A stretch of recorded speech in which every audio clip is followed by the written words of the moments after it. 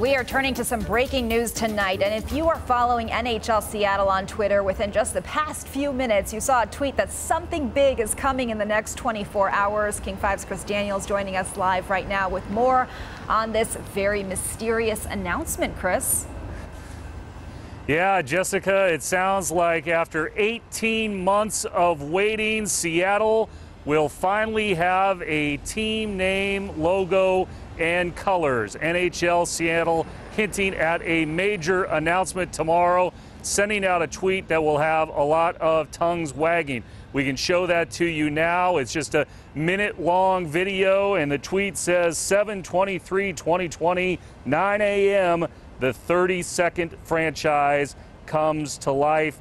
Two people fishing something out of the Puget Sound. And you can see a Washington State ferry off in the distance, a nautical theme there. A lot of people are going to say, are they fishing out a kraken, steelheads, sockeyes? There's going to be a lot of people wondering what that is all about, and you have to wait a few more hours to see that official reveal. Of course, all of this has been in the works since December of 2018. Yes, it has been more than a year and a half since the National Hockey League awarded a franchise to Seattle to play in a new arena at Seattle Center just last month, and we can show you the images as well.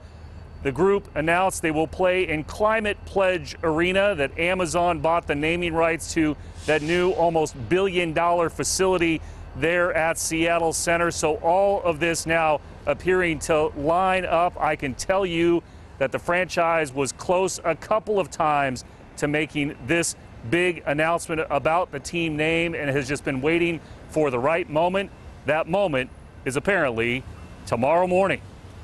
We'll bring it to you live on King 5. But for now, live in Seattle, I'm Chris Daniels, King 5 News. All right, Chris, so many of us anxiously awaiting. What are they going to fish out? What marine animal will come out of there?